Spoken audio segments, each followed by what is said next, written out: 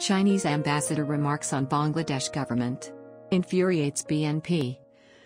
Bangladesh news.